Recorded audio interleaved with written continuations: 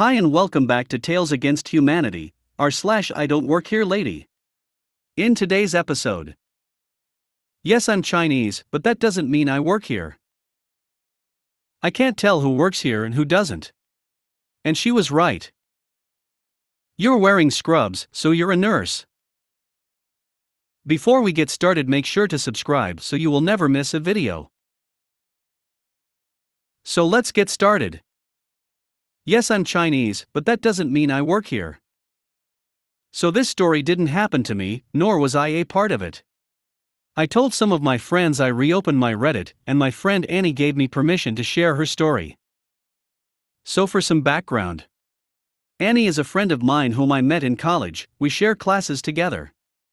She moved here from China not too long ago, and this story takes place about 6 months after she moved. I say moved, but she's here on a temporary student green card. She's incredibly smart, hard-working and witty. Just a few of the many things I love about her. She's also a ridiculously good cook and oftentimes makes me some delicious traditional Chinese recipes. Well, while there are many things she loves about the United States, one of her biggest pet peeves is our food industry. Too much grease and not enough actual food. Which is why she doesn't usually eat out. Her greatest pet peeve of all is American Chinese food. It should be illegal. Which I agree with. I've gotten food poisoning from Chinese takeout more times than I can count. Well, in our area there's this really cute authentic Chinese restaurant. The restaurant owner immigrated from China in the late 80s with his family and brought with him all his recipes that have been in his family for years. The restaurant is very popular in our community, and he's doing very good for himself and his family. He's also super friendly and loves to chat with his customers, whom are mostly Chinese immigrants like himself. Annie loves the place because it reminds her of home, and it tastes like real food we have back at home. Well, one afternoon Annie and another friend of hers, Liv, decided to treat themselves and eat out, and on this particular afternoon the restaurant was more busy than usual. It's a small place, so not a lot of seating options when it's a full house. One of the waiters asked her if she and her friend wouldn't mind splitting one of the big round tables with a family, mother, father, and their 2 teenage daughters.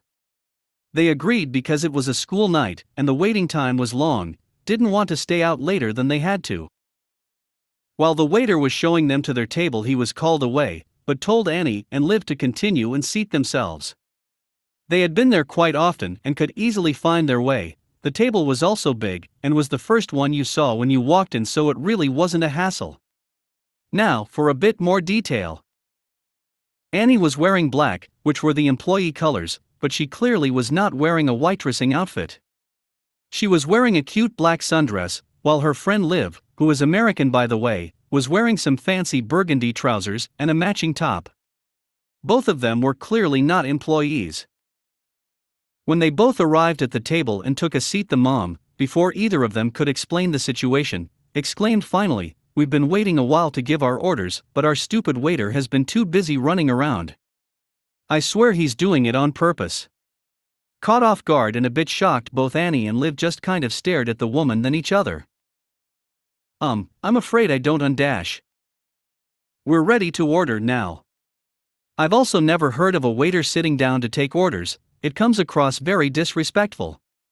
Annie looked at the woman even more confused, and she and one of daughters spoke at the same time. "Mom, I don't think she works here." "Ma'am, I don't work here." "Nonsense, look at her outfit. Are you going to take our order or what?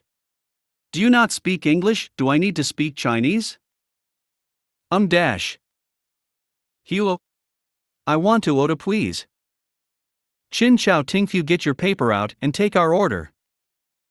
Honey. The husband bravely tried to intervene. Please stop, she clearly doesn't work here. Of course she does, she's Chinese, isn't she? And she's wearing black. Take our order. The woman, sitting to the right of Liv, who was sitting between her and Annie, reaches over her and snaps twice in Annie's face. Don't make me repeat myself, I'll get the owner involved. The snapping is what threw Annie over the edge. She kind of aggressively slaps the woman's hand out of her face. She continued her snapping. "Just because I'm Chinese doesn't mean I work here." My friend and I are here to eat, and don't ever do that fake sh*t to anyone you may suspect is Chinese again. It's extremely offensive. Excuse me. Who do you think you are? That is assault, and I'll get you fired, or worse, arrested. Now leave before I call the cops and tell the owner I'd like a word with him. I'm sure he'd love to know that one of his employees assaulted a customer. Hey crazy, my friend doesn't work here.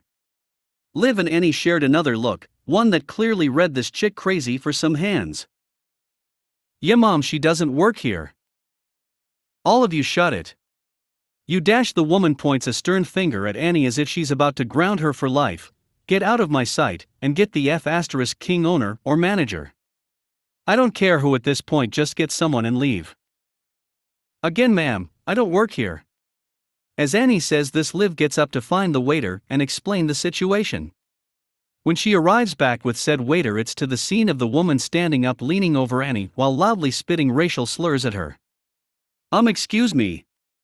Ma'am, what seems to be the problem? The question was directed at Annie, but crazy mom interrupts. She refused to take our order, assaulted me, and has treated me and my family very disrespectfully. I would like to have a word with the owner.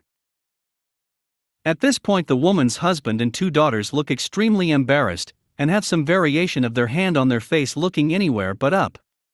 The waiter very calmly looks between the woman and Annie. Ma'am, if you couldn't tell, she doesn't work here. She's a customer and I asked her to split this table with you as we don't have enough seating space at the moment. Don't play games with me, boy. I know for a fact that she does indeed work here. No, I can assure you she doesn't. I know all my employees. She is not one of them. During crazy woman's rant, she failed to notice that the owner had strolled over to investigate all the commotion. Before she can say anything back, the owner has a conversation with Annie in Chinese where the situation is explained. The woman finally realizes her mistake and turns pale white, trying to explain herself, stammering along the way, well, you see, I could have sworn the rest of the table explained what had happened, and without missing a beat the owner kindly tells woman and her family that they must leave. Annie and Liv were moved to a more private table, and they got a free meal that night. They continue to eat there till this day. I've even been myself. The woman, as far as Annie knows, hasn't shown up since. I can't tell who works here and who doesn't. And she was right. In a change of pace from the usual tales on this page, this story is about a customer who was actually correct in her statement and was able to laugh at the situation. Over the weekend, I went to a very popular Renaissance fair.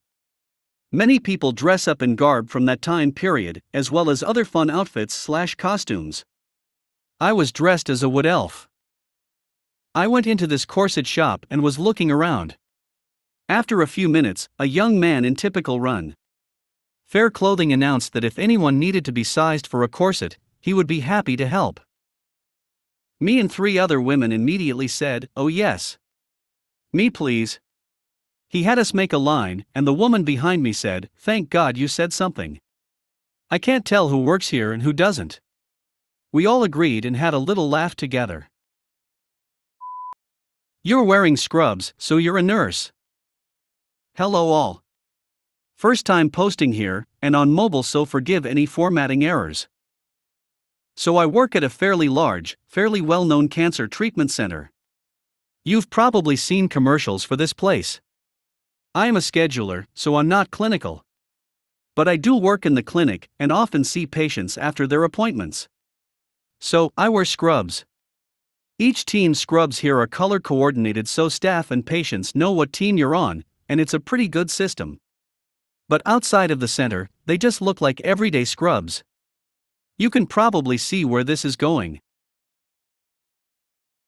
I was grabbing some snacks for the office on lunch break at the grocery store the other day when I got a tap on my shoulder. I turned to see a lady with a fairly full bug G grinning at me. Let's call her Karen. Hey.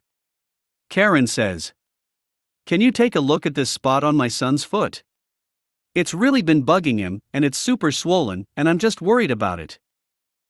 I am confused, of course, but she points at this huge ace bandage she has wrapped around her toddler's foot. It does look big, but of course it is out of my range of expertise. So I explain, hey, I'm sorry. I'm not a nurse or clinical or anything. I'm a scheduler. She just continues to give me this condescending smile, but you're wearing scrubs. Yes, ma'am, I work in the clinic of this cancer center, but I'm a scheduler, not medical. You should take your son to a doctor or an urgent care if it's that bad. My easy and concise explanation went right over Karen's head. But you're wearing scrubs. Yes. But I'm not a nurse. I didn't know how else to reply because she just kept staring at me. So I repeated the thing about urgent care and went back to looking at chips. Karen was not happy. She blew up. Is this because of money? Can't you do something nice for a single mom? Aren't you supposed to help people? All you nurses and doctors care about is money. None of you give a damn about the patient, and other screeching of the like. I snapped, lady. I'm not a nurse. She continued her rant. Well, you shouldn't wear scrubs then. That's fraud. That's impersonating a medical worker. That's a felony. I bet you just want the attention because of the pandemic. You need to. I just grabbed my chips and walked away. I swear as I did I could hear her stomp her foot like a child. Not super climactic, but absolutely mind-boggling. I can see the confusion, but I have no idea what this lady's logic was. Literally no medical professional is going to give a diagnosis in the grocery store unless it's an emergency. I hope the kid is okay either way though. He was very well behaved for a toddler who was probably in a good bit of discomfort. Anyway, thanks for reading and have a great day.